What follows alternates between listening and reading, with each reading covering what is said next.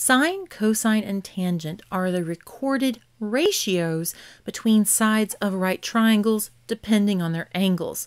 So what this means is, a long time ago, some smarty pants mathematicians figured out that if I had three different right triangles, but they were similar, that is, they had the same angles, then the ratios between their sides would always be the same, and you could use that to solve problems. So the three most common trigonometric ratios that we deal with are sine, cosine, and tangent, and they're abbreviated sin, cos, and tan.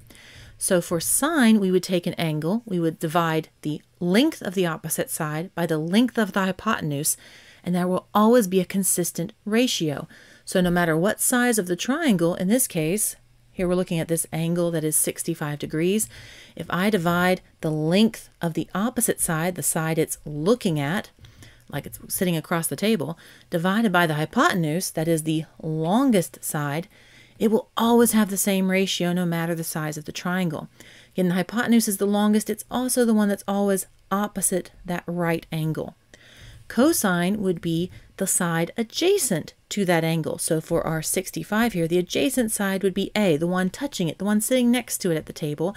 Again, dividing by the hypotenuse, the longest side, the length of that side.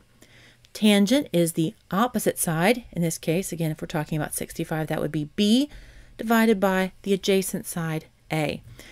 To solve math problems with these, you use these pre-recorded ratios, which are available in your calculator or in a sine, cosine, tangent ratio table.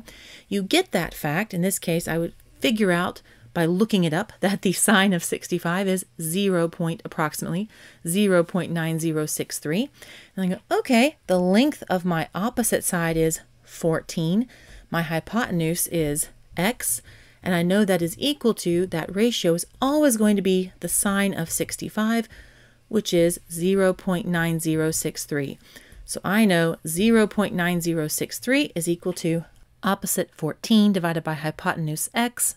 I can use my algebra skills then to solve for x and figure out the length of that side. Hey guys, if you would like a more in-depth explanation along with some longer examples, please click on the long-form video linked in the description below. And if this was helpful or useful in any way, please let YouTube know so I can keep helping others like you. Like, share, comment, subscribe, you know the drill. Thank you so much for stopping by. Hope you have a great day. See you later. Bye.